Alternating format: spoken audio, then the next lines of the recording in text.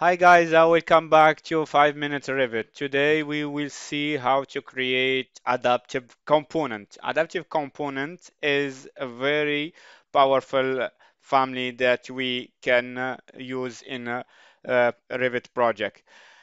I go here in a Revit Classic and I click on File, New, Family, and I go to search for adaptive template here, model, generic model adaptive.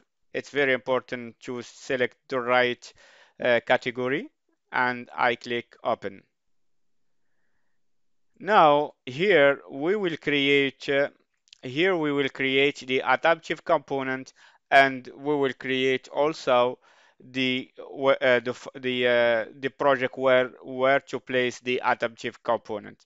For create adaptive component, I go here to the draw panel and I select here a point and I just simply I place a point, I click on escape and I select all this point. I click on Control to select all the points, and then I make them adaptive here. And I can just simply here, just I want to create just a simple frame and to show you how the adaptive component work.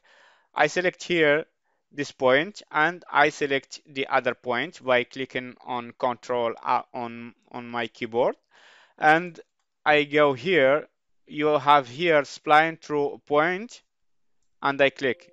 Now I have this 2 point connected. Now I select point 2 and point 3 and I click here again. Just say highlighted geometry, you no longer determine a plan, just okay. Select this one and click and select this one and click.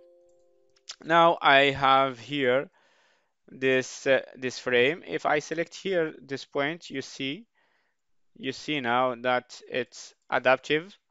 And if I go like to place here a profile for to have here my frame, I go to select a point and place a point here on this curve, or I can place it here wherever I want.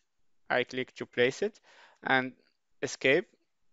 Now I can here place here a work plan on to place my profile. I go to set my work plan here and place it like that. There is a tricky way here. I don't see the work plan, but if I click show work plan, you see this is my work plan here. Now I go to draw simply a circle here. You see here, this is a circle. Just I click on here on escape and I click to not show the work plan. And just simply I can select the profile and I select here the path and I have both selected by clicking on control on my keyboard. I select both the profile and the path and I click create a form solid et voila,